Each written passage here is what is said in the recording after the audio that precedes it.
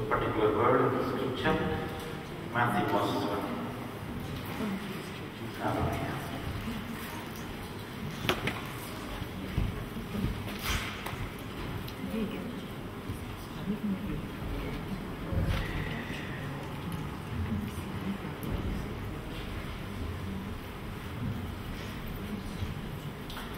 Matthew chapter 2.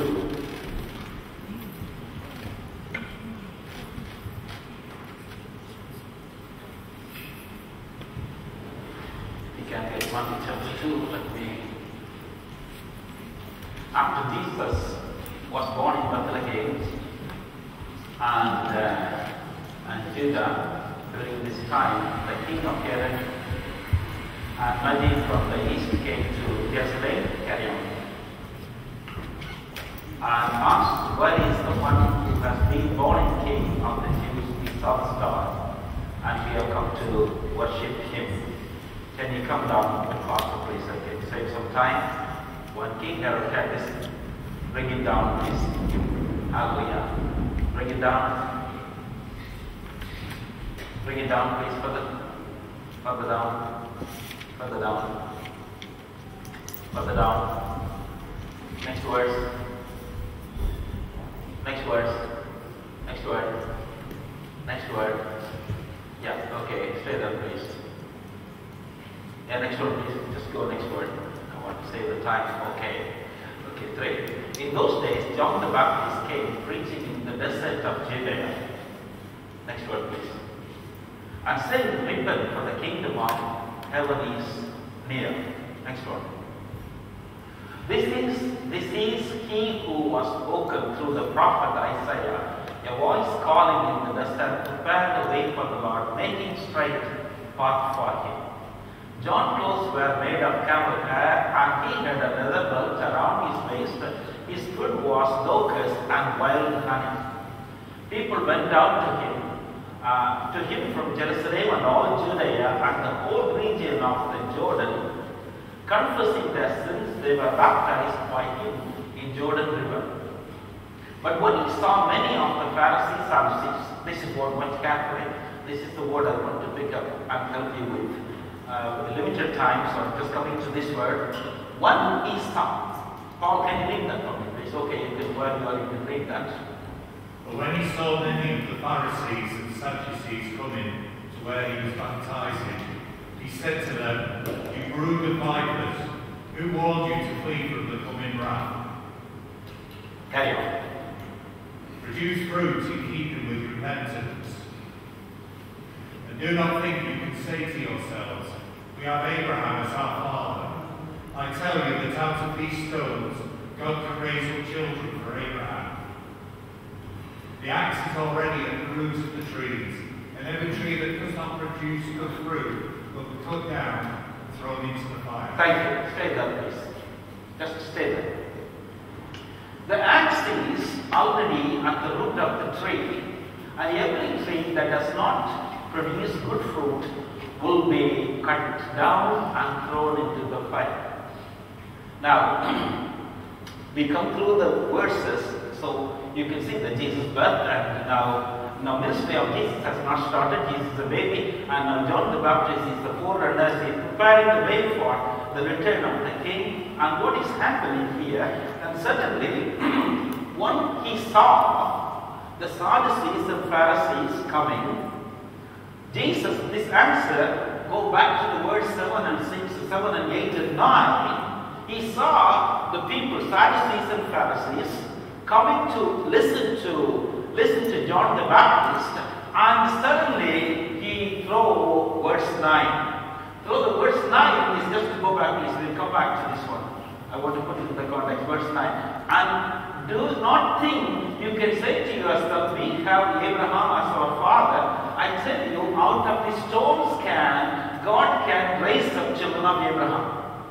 He's saying the Sadducees and Pharisees. If you go to 7 and 8, it explains to you, when Jesus saw Sadducees and Pharisees, he changed the message to them.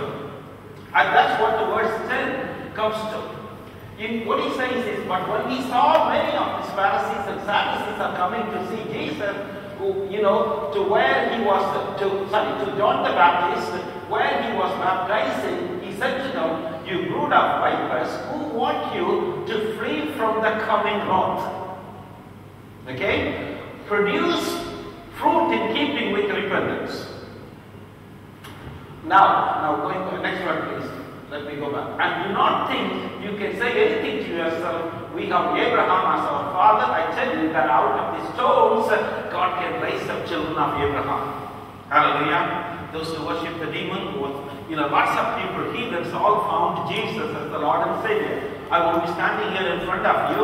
My forefathers were worshipping stones and think that was the god and goddesses. I'm sure Manisha will tell the same thing. So what happened? God has literally created his children out of the stones. We thought some stone is the god and goddesses. Dr. Kandapan is at the back, Daniel. And he's there. His forefathers would have been through the same thing. Today, they become Abraham's children. Shall we give a clap to the King of Kings and the Lord?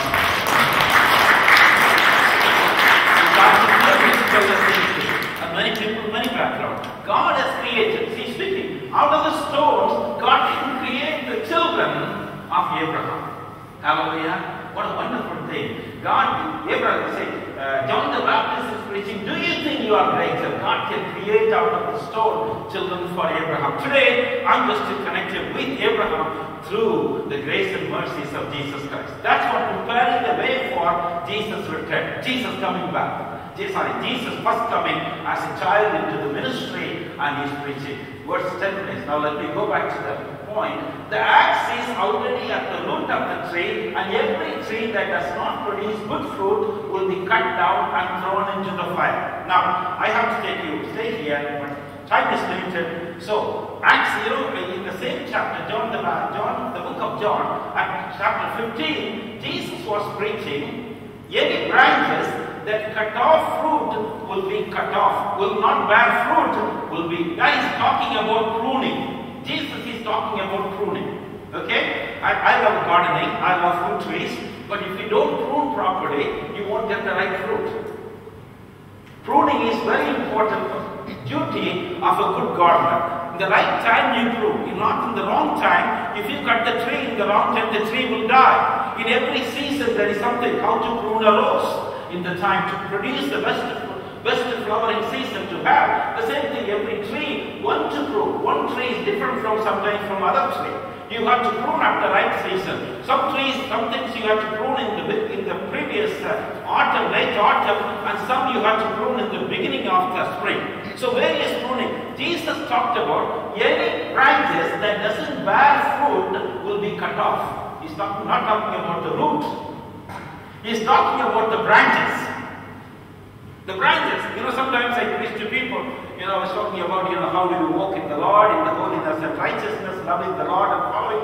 There are branches there in our life. In Christian's life, there are branches. God loves us, so He prunes certain things, cuts off. My friend, don't do that. That's not going to fruitful. If you keep on doing this one, this is going to destroy your body. It's not going to bear fruit. Cut it off. And Jesus, the good gardener, He tried to. Now, this is a different story. When you come to, we hardened our heart, what happens? The axe is at the root. Hallelujah. Axe is at the root. Now, I just wanted to explain to you, without complicating so much with various passages to you today. Jesus, in His church, He tried to prove. That doesn't, your testimony doesn't produce any fruit. Don't tell me tippies. Don't try to advise others. Don't try to do this one, because what you are doing is some branches in your life that is no fruit. I was just looking in the spring. I go to my trees I planted. I look around. There are so many branches, but only one branch. There is some flowers there. Because that's going to bring fruit. But how about the other branches? I planted a nice, wonderful French plum. I love plums, so we plant different varieties of plums. And I look at only one branch is the one which has got the flowers. That's the only one which is going to produce. So I'm going to cut off some branches when it is the right time. In such a way, the goodness go to the right branch. The wrong branch is there, and I can trim that, so all the energy go into the one with the flower. That's what called pruning. Sometimes you have to do those things in such a way, it is not sort of pushing the many others out of the kingdom. The fruit bearing of our life is very important. Gardener is not Pastor Sam working in the church. You maybe think there is a gardener, a great gardener is working. And he's the Lord God Almighty. Any branches that doesn't bear fruit, doesn't bear a testimony to God, doesn't live a life that is holy, God will cut it off. I have seen this one, God cutting. It's very frightening. Sometimes you think what is happening, is it something, God walk around the place and begin to cut off branches that doesn't bear fruit. See, the danger is, people don't understand this one. That branch is in the tree. The same tree you wanted is in the same tree. Body of Christ is the same thing. It is in the same body of Christ, it is there, but there is no fruit. There is no fruit of obedience. There is no fruit of honor to the living God. They live in some sort of a deception. And now what is happening? To protect others, God comes up with the secretaries. Often people go. Rebellion and so many things come into people's life, not obedience. Obedience is very, very precious for us. Pastor Sam says something, this is good for me, let me do it. Because when the season, everything is right, I will do it. That season never came into the person's life. This is a frightening thing for me to say to people. That moment never came. If you know the season, we allow, let him be the gardener. Jesus said, remain in me, and I will remain in you. So how can we remain in him when we disobedient to God's word? When we obey him, and we are able to remain in him, he remains in us. Devil is the greatest confuser. See, Satan cannot create. He's not the creator. And he will never tell a lie. He never tell the truth. So mix up the truth and the lies and give to us. He gives a cocktail to people. Mix up the truth and the lie and he gives us. If you go to a party or a wedding, they give you a cocktail, fruit cocktail. When you drink that one, you know that there's nothing wrong with that one. If you can handle correctly, that is okay. For me, what I tell you, never always give me some cocktail. People keep on drinking it. He mix up the truth and the lie and give to you. That's why you will never be able to find what is truth. But God's word is powerful. It sets us free. Devil's pattern is he wants us to live because he cannot create anything. He cannot restore you completely. But he gives some deception to you, so you believe that is true. It's all right. He loves me. I'm sort of walk in the place to find that there is no fruit in your life. There is no testimony in your life. But absolutely suddenly, the gardener is coming closer and closer with the secretary in his hand. I tell Silla, just hang on to his hospital and places. I said, step back, step back, step back. You know why? There's a gardener coming with the secretary. If you go there with the secretary, sometimes people handle knives. They're not careful by accident, they will hit. You don't go there to the place because the gardener is coming with the secretary. Hallelujah. Now I'm taking you to something else. It is good for you because what happened for the body of Christ, for the tree, main tree, it is good. You will be like an olive tree planted in the house of God. Hallelujah. Shall we all shout, I'm like an olive tree planted in the house of God. When it's planted in the house of God, whatever the sickness comes, it has got no hold on you. Because I'm representing the gardener on this earth. I come to you and say, God, spare this tree. Spare this tree, God. What he does is he put the secretary to one side because the person is listening to you. He just open up a potassium or he open up a calcium. He sees the appropriate bag of manure or a good fertilizer. He pour it on the feet, on the root of the tree. What happened? Suddenly, all the sickness has gone because he poured down that fertilizer on the bottom of the root. Hallelujah. Because the obedience taken to thing, he put the secretaries to one side, he opened up a bag of fertilizer. Because you know why? Jesus is pleading, keep it one more time. One more time. He's our advocate. God, Jesus is pleading, God, do not cut the tree. Do not cut the tree. Let us wait for 1 more year. And then he just to put the fertilizer in time, he traces and bring forth fruit for the glory of the living God. Hallelujah. This is called intercession. No matter what the devil said, whatever it is, God turned around every sickness, everything, because He's the Creator. He turned every struggle you are facing. He can turn around. When we don't know He is our gardener, He is our good shepherd. When we don't know, you don't the shepherd who is ministering to you either. When you don't know the Lord God is my shepherd, when we read Psalm 23, the Lord is my shepherd. When we understand that shepherd, you will understand the shepherd God has given you. Otherwise, oh Sam, I'm a shepherd. I got no doubt about it. No matter what you are going through the struggle of alcohol, you are going through the deathbed, I will come there and try to help you because my God, the Lord is my shepherd. The Lord is my shepherd. That's what I found out first.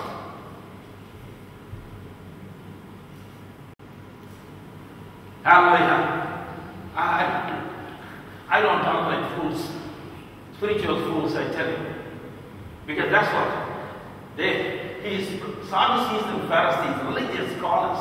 In Israel, there are religious scholars coming to John the Baptist.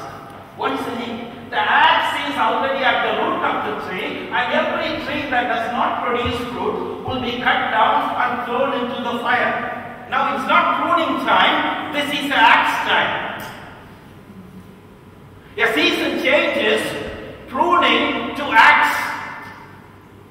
Pruning is only cutting few branches. Take away the branches away from you. Whatever the branch is, God takes the branch away in such a way. You are blessed. You may be thinking sometimes, why the branch is gone? God wants to revitalize you and your life. That can be a blessing to you and a blessing to the kingdom of God. Now it is the axe time. At the root. Now I tell you, what is this root? Now I need to take you back a bit there. I hope I will be able to finish on time and I should be able to minister to people if need be. Hallelujah, if the Holy Spirit leads us. See, a root, the important root, the problem producing root is pride. What is this root? Spiritual root. What is the root of our life? Why God is saying here through John the Baptist, the axe is at the root. Because the root is the reason for all the other sin that manifested. Disobedience, that goes to the root. The root is the pride. Pride is the biggest root for people. People can't stand in obedience. They don't believe in the great shepherd. They don't believe in the small shepherd. It's only a son. Yes, I'm a son. I'm a friend. Even I'm not really interested in a title. What you are drawing in. I help people to draw into the office of the great shepherd through the earthly, a shepherd who brings to you. They don't understand. Because pride is the reason for all the other problems they are facing. Now, branches are not bearing fruits and walking in obedience. Now, what is happening? They live in some sort of a pride, spiritual euphoria. But what Sadducees and Pharisees are not ordinary people. If you know Jewish history, the very top people. They were the people, lawmakers, more or less. And they come to Jesus. They come to Jesus later on. They come to John the Baptist. But John the Baptist tells the message that the axe is already at the root of the trees. Every tree that does not bear good fruits, could not produce good fruit, will be cut out. The tree can produce good fruit and also sour fruit. Hallelujah. And so some trees are not good. And will be thrown, cut off, cut down, and thrown into the fire. Now these scholars come to Jesus. Who told you to come here? Who frightened you to come here? The axe is already at the root. Already means, even before you come, the axe is at the root. Repenting message is preaching. Axe is at the root. The root is pride. Sadducees and Pharisees, they thought much better than this man eating the wild honey. And he's eating all these creepy crawlies. And he has got a clothes here, just a belt around his waist. He's not a desirable person, because some more undesirable person is going to come, that is Jesus. And he's more undesirable, because he's catching all these animals and eating them. And if you are thinking, oh my goodness, it is not really a good thing. He's eating all these things, and he's eating only wild honey. Maybe he was eating kutuwakani or katuwakani or whatever it is. He was eating the honey and eating this animal, but he's preaching a message, and that is the axis of the Sadducees and Pharisees are religiously very proud people. If you are religiously proud people, repent. Bring yourself. When I'm helping my friend Kyle, I don't think one bit God's love is there for him as much as for me. God loves him. Shall we give a clap to the King of Kings and Lord?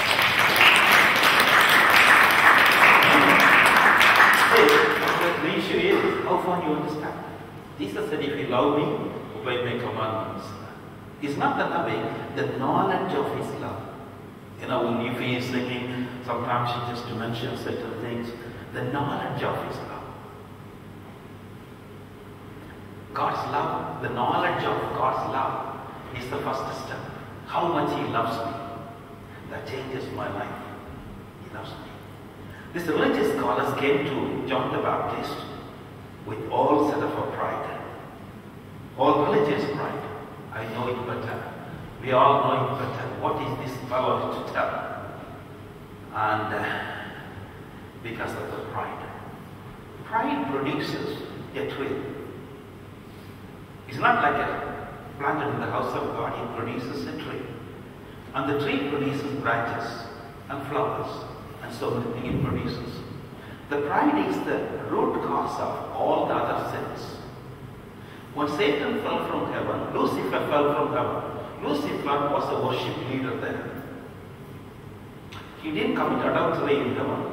Please don't tell me, don't take adultery as a serious sin before God. Because he given a list of people who are doing these things will not get into heaven, they'll go to the hell. No matter whatever the devil tells you something else, that's from the devil, is not from God. God never tells you to do what you are doing, that's not going to be helpful. God has got this, even liars, even if we are liars, oh that's a white lie, this is a black lie, there is no black lie and white lie. Lie is a lie! It is on the list. These are the people. Fornicators and liars, they shall not enter into the heavens. Hallelujah. Degree of sins are different. People think it is different, but God lists many things in the same list. These people will not enter into heaven. People may think, oh, if I'm a loving person, I go to heaven. God is not that stupid. If he loved me, obey my commandments, he said. Because God loves us, so we need to obey his commandments. That's why it works. Hallelujah. Not by our stupid, weird ideas. The root of every other sin is pride. Satan fell from heaven because the pride came. Oh, I can be greater than God.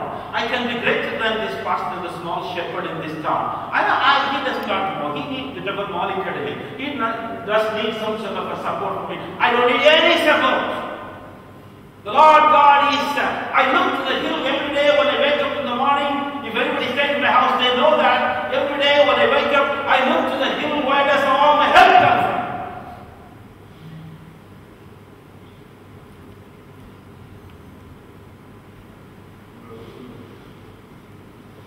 I take the people of God, people struggling in deathbed, and speak God's word. God, one more year. One more year, keep the person alive. That person be stronger. That person will be fit for heaven. My job is to make sure the person is fit for heaven. My job in the church life and people's life is not fit them into the church, fit them into the kingdom purpose. That's why my message is stronger.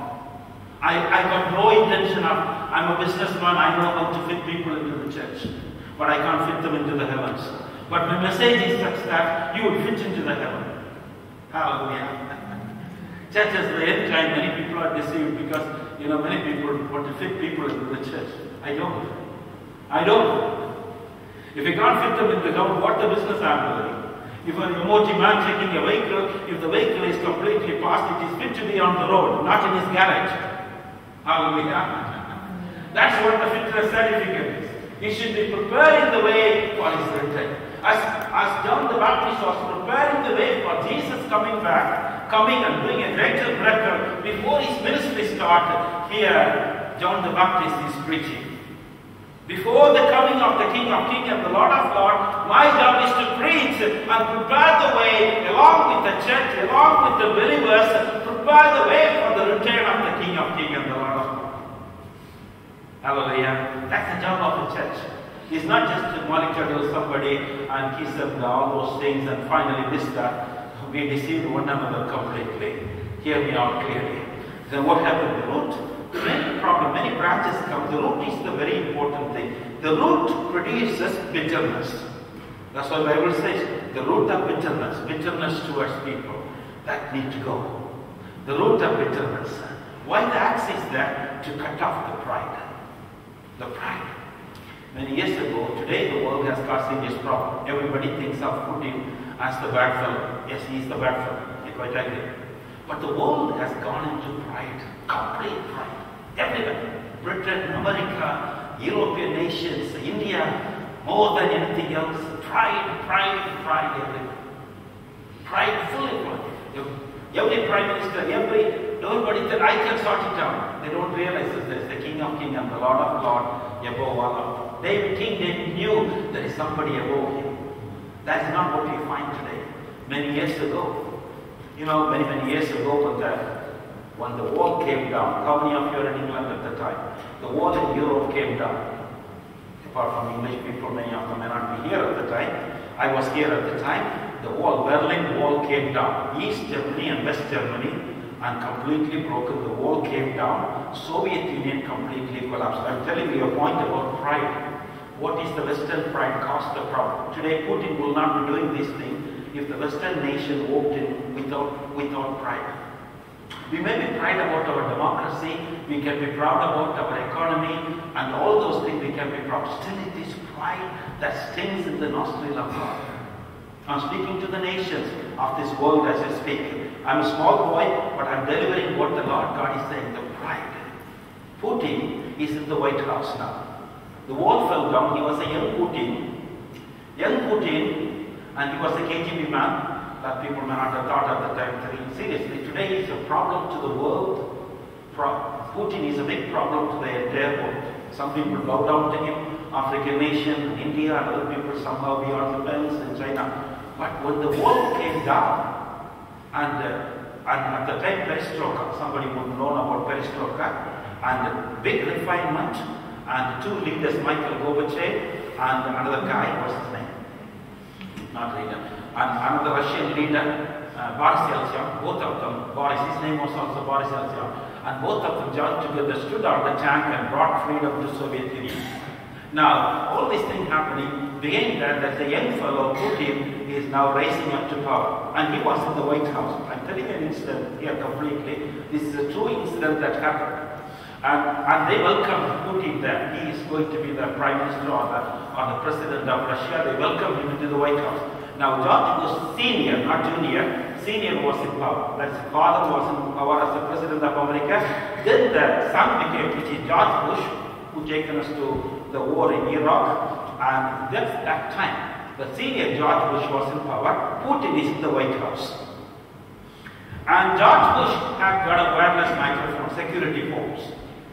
And so what happened actually, and Putin was on the other side talking to some other people, and George Bush came to talk to somebody else, at the time he's the foreign secretary or something, and he mentioned something to him. What he said was, John Bush, Putin is here, the President of Soviet Union, he is eating out of my hand. That's exactly the word he said. But he didn't realize that is amplified on the other side like this microphone. This is exactly what happened. He said to the other person, he thought Putin is far away, but he's spoken to somebody else. He's eating out of my hand. And people who know American language, American English, it's slightly different from what the English speak in England. And he said, he's eating out of my hand. That's the beginning of the pride. George Bush Senior said, He is a Prime Minister, President, come to America to the White House. He's eating out of my hand means he thought he won the whole thing. Soviet Union is completely gone. And he's eating out of my hand. And that day, Putin, pride went up. Here is one pride. Because I got everything in my hand, he's eating out of my hand. That means you eat out of your plate, not out of the hand of somebody. No matter how much I love Laurie, and if he gives something out of his hand, I'm sure he will not give out of his hand. It may be sweaty, I'm not saying anything bad. He would not offer to me because that's not an honorable thing. What he would do, I go to his house and sit down, he bring him a clean, nice plate. When he's not here, that's okay. Where's your children? What's that? Okay. And he give me a nice clean plate today. I eat out of the plate, not out of your hand. Are you with me? What I'm saying? But if you had a pussycat or a dog, you will give it in your hand. I'm explaining to you what George Bush Sr. said, what happened. He said, he's eating out of the hand. So Putin is reduced to the level of a dog by a freedom-loving nation. This is incident-based. You go back to the thing, you might be able to research and find out. The pride is the root cause of many trouble. The pride is the root cause. People live in immorality. People live in greed. You see, often we think, what happens? We just think money is the biggest problem. We must give the money. It is a nonsense. I tell you. Why? If you kill the pride, you know how to handle the money. Shall we give a clap to the King of Kings and the Lord? See, there is another gospel going on. Oh, we don't need money, we don't need money, we don't need that. We just blah, blah, blah, blah. They don't know what is the root cause. The Bible does say the axe is at the root of the money. He didn't say that. It's not in the world. God made Isaac prosperous and Abraham prosper. He given the whole world to the human being to rule righteously and destroy the pride. Satan didn't fall from heaven. Lucifer didn't fall from heaven because he had a greed for money. He fell from heaven for the sake of his pride. I will rise above him. I'll put him in the place. I will rise above him. The minute the thought came, Lucifer came down from heaven with 1/3 of the angels down to the floor. Here. If you read Ezekiel, you will know how decorated him. Lucifer was highly decorated. Highly decorated with the most expensive pearls. Pride is the root. Pride is the root. The branches come very beautifully. There is no fruit. Why the root? God is going to the root. Is enough is enough. It is not producing anything. Today, the world has got trouble. They blame everything on Russia. Israel said, we are not getting involved. I'm not supporting Israel for that reason. I'm not saying Israel is completely right, but prophetically these are all falling into the place correctly. And they are going in a different thing completely. No message in Israel, no preaching the gospel, and one government is trying to plant that only anybody preaching gospel, they will be put in the prison for 2 years. That's what they are trying to do. I checked it out, but it may not come to pass. But Bible, God's word, Amos' word is a day coming. You will not hear God's word. A famine is coming to Israel. A famine is coming to Israel. They cannot hear the God's word. Hallelujah. God's word has been fulfilled. Now the root is, the axe is at the root, because every other sin, the pride produces. The pride of life. See, if you are not having this pride, what will happen? Pride, so many pride will come. Pride of your position, pride of your qualification, pride of your money, pride of your wealth, pride of your house, pride of your car, pride of your family, pride of every other branches come in. When the wealth increases, when your blessing increases, what the Bible says, don't put your heart into it. This is how you handle God's blessing in your life. You don't put your trust on your wealth. You don't put the trust in your money. It's not you trust in the Lord. So pride will rise up. God will help you with the journey correctly. The axe is at the root. The axe is at the root. The what you call is the root of all evil. The lust and your desire to have money is the root of all evil. Hallelujah. Pride is the root. Bitterness is another root. When you come, God, I want to be obedient. I want to put righteousness. Every branch in your life that doesn't bear fruit, God, in His love, you bring them closer to you, closer to Him, and started pruning something. But still, if you are resisting God, suddenly what happened? This is what happened. The axe is at the root. The axe is at the root. If you know what our job is to root out all evil out of our life. I'm using the word just for a playbook scenario. You root out all the evil from your life. God, disobedient in my heart, fear in my heart, unfaithful in my heart. I am just worshipping my heart, worshipping my wealth, or worshipping my position, worshipping what I am. I'm not truly worshipping you. I'm setting my heart on the money. I'm setting my heart on so many things. I'm not setting my heart on your values, what you call God. If you root out, your root will not be cut by God. Axe has got no use there, because you know why? We root out every evil out of our life, out of our obedience, out of our pride. Pride is the main root. Why people don't obey God? Because of the pride, because they know they all know it all. They won't listen to what Pastor Sam says. They won't listen to anyone of God says, because pride is the root. I will know it all. If this morning you are sitting here, if you know that you know it all, my friend, my dear sisters, brothers, and if you are older than me, fathers, mothers, root out every evil.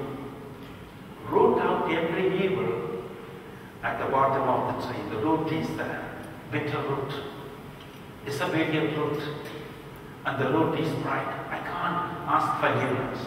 I can't settle my dispute.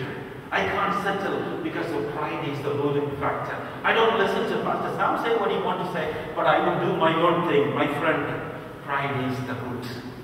If you deal with the root, see, I often do something for my plants. I just put sort of natural fertilizers around the tree. The season comes, it brings forth better fruit. Deal with the root.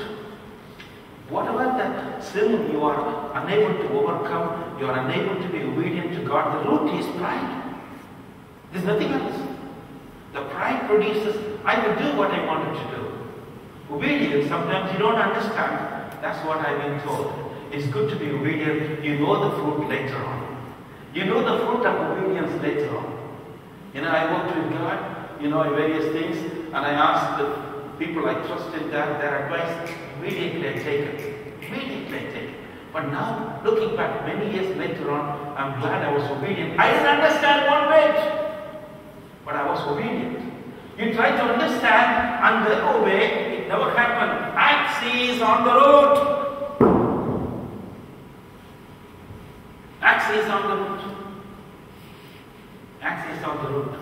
We don't want God's axe on our road. God, I stand by your righteousness, your obedience. People don't obey. That's what Jesus said. If you love me, obey my commandments. People can't obey God's command because they truly don't love God. But they talk about love. Talk about love. Because that's what the devil told me. He said, if you love me, if you put the equation, they don't love the Lord, they love something else, pride. Pride is the root cause. If you root out the evil, if you root out all these things, bitterness, covetousness, adulteress, every root has got the main taproot. Some plant has got taproot, some people have a very different root system. The taproot of our life is pride is the taproot. That is to make us living disobedient to God. That's why God is coming for cutting the root down so the tree withers and go into the fire. Hallelujah. And when we allow God to prune me, oh God, prune me. Everything that is unfruitfulness in my life, prune me. I want to become fruitful. God loves you. You know, people think that God knows pastors now, that's what it was. I tell you, God loves you where you are. God is prepared to meet where you are. So there is no hierarchy, there is nothing there. God is prepared to meet you where you are. Only thing is, God, prune me. God will take the axe away. This morning I just wanted to stand before the living God. God, any root of bitterness, shall we stand before the living God? Focus on the Lord. All of us stand before